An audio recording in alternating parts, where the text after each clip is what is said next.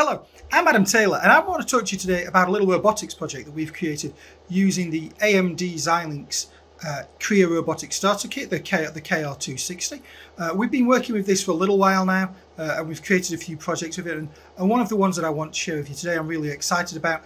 It is a simple robot arm that we can then expand to use the full stack that the Kria Robotics Kit provides. So we can, at the moment, we're running in a bare metal, an application just to try out and just to prove that we can control the motors, the servos, the positioning, etc. Okay, but once we have that and that's all working, then we can expand it to work with higher level systems such as ROS2. So let's take now a quick look at our demonstration. And as we see here, our application has the robot 6 axes all positioned nicely. And what we're going to do just for an initial demonstration is to show that end actuator being opened and closed. We can see that end actuator being opened and closed. We're controlling that via software, which we'll see in a minute. And we can position this to either be fully open, fully closed, or any position in between, given the handling characteristics necessary. We do this and we can command this using a simple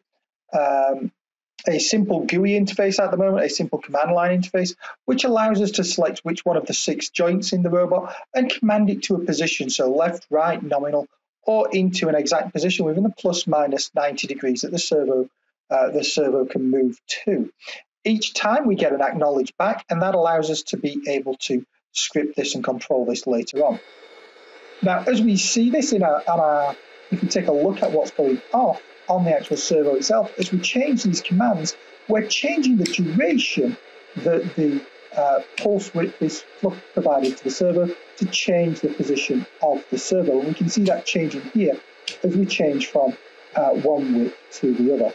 Now, the project was all created using Vivado and using Xilinx Vitus.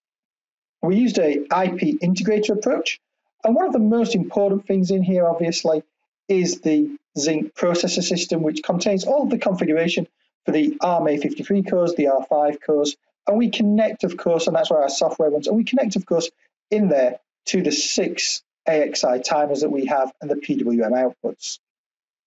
In the software world in Vitus, we created a very simple bare metal Vitus application that comes in and runs on a platform that we've created. So the platform's created from the XSA, exported from Vivado, and in here we've created a main function which allows any position of any joints to be updated, and then it updates the appropriate PWM on a infinite loop.